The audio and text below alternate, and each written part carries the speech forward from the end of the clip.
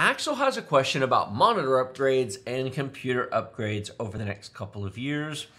Disclaimer, this question relates to relatively high-end computers. Yes. I will give some slightly different advice to those of you who have slightly less, not super high-end computers. This is one of those subject areas where I think a lot of people read into a message and they don't realize that there could be two completely different sets of advice based upon somebody's use case and their expectations or their outcome. Correct. So, with no further ado, Axel has a 5950X CPU, a 3090 GPU. He's got 64 gigs of RAM with a 4K and a 1440p high-fresh screens, monitors. He's going to replace the 1440p monitor with a 4K OLED, depending on uplifts as 4K is less viable for AAA over time.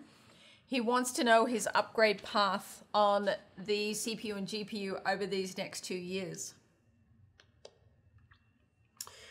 That is one heck of a use case, 4K. That is a heck of a use case. Multiple 4K monitors can be very demanding. However, unfortunately, unlike many other questions we get, what's missing from this question? A budget. Use case. Budget, games, and specific use case. Are you using it to make money? Are you using it as a hobby? He has a 5950X and a 3090. I hope budget's not the issue here. He's going to go 4K OLED.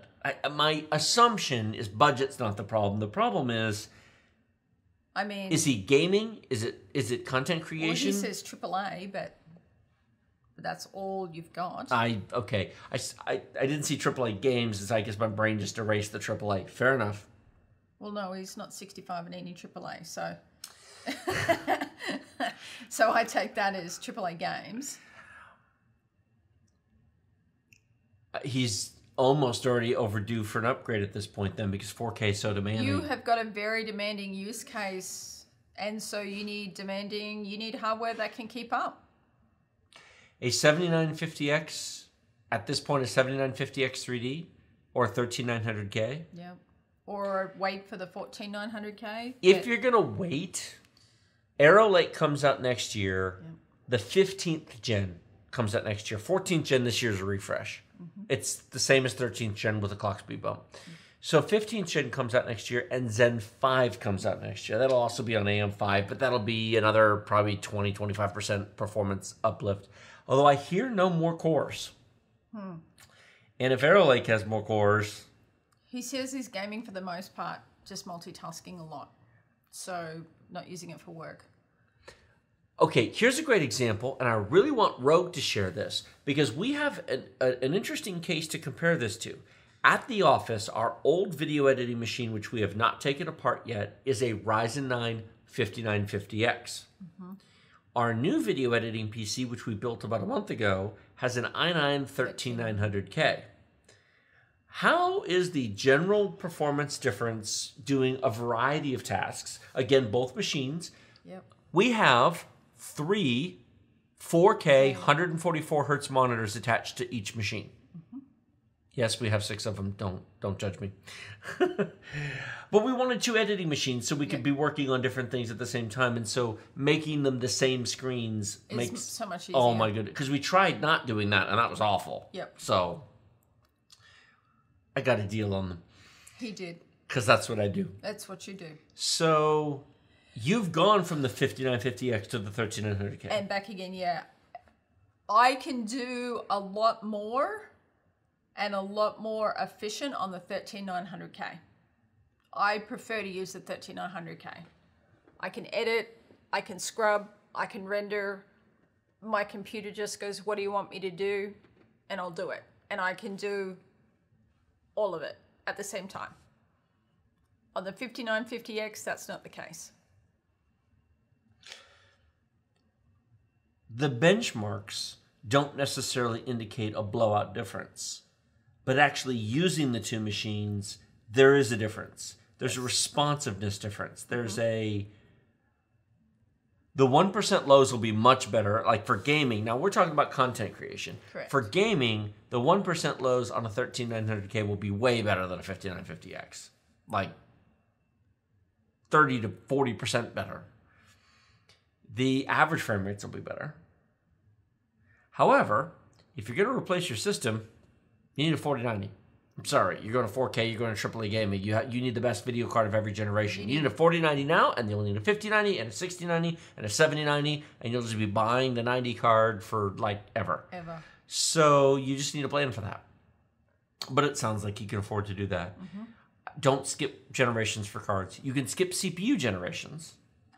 For example, if you go to a 13900K today, or if you want to wait till October, the 14900K is coming out in October. It's Raptor Lake Refresh. It's the exact same chip, 24 cores, 32 threads, 8P, 16E cores. It's just about 200 megahertz faster.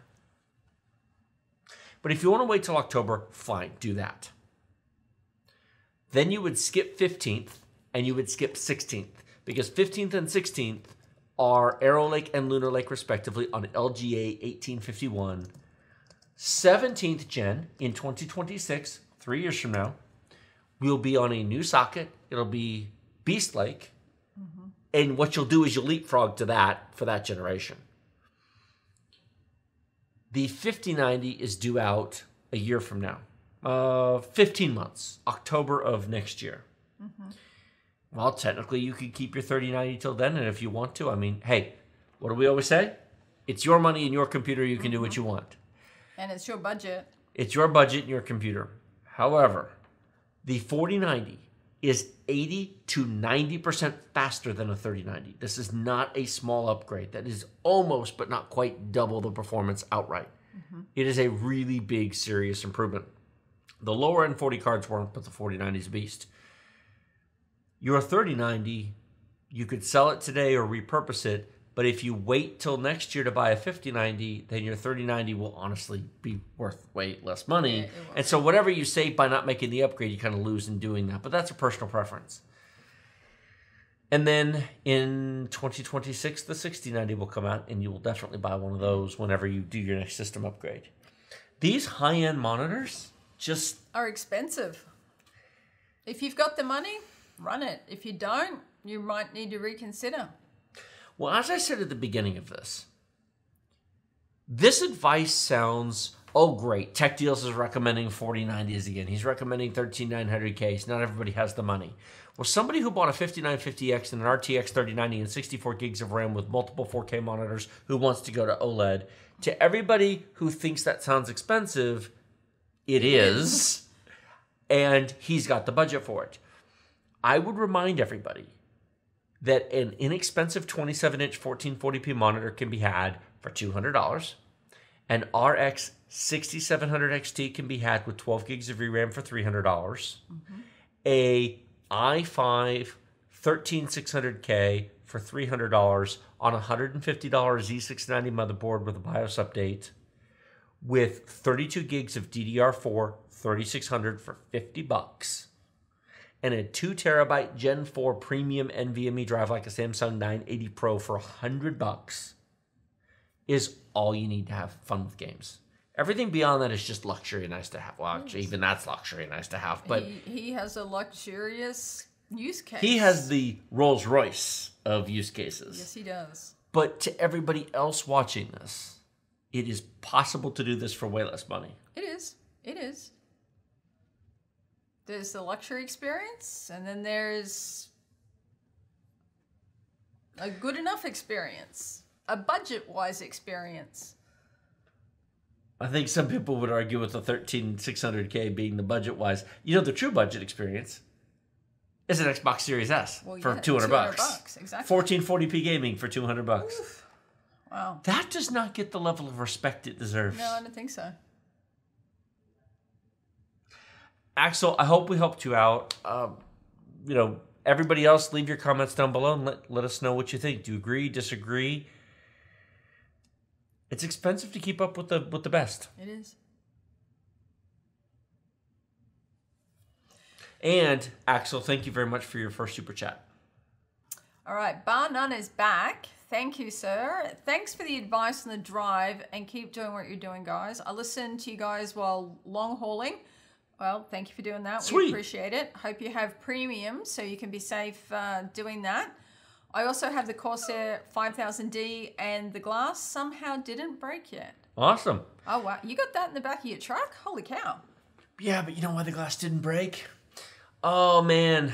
I'm going to get in so much trouble for saying this. Cheap $70 cases with tempered glass have thin, cheap tempered glass, and premium $170 cases have premium, thick tempered glass. Did I say that out loud?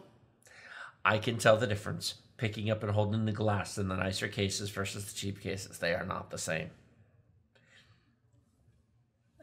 You get what you pay for. You do. Axel just said thank you for the sound advice. I'll figure everything out while coasting at 1440p. 1440, we'll put it this way, tech went back to 1440p because the 4K was getting a little too expensive to keep up. So I used to have 4K monitors at home, and I went, well, I'm at 1600p now, but that's still less than 4K. It is. It's so much less demanding to run. It's so expensive to keep up with it. Yep. And it will keep being... We have the 4K monitors at work for work. Correct. Yes. Where all the videos that you see are edited on those.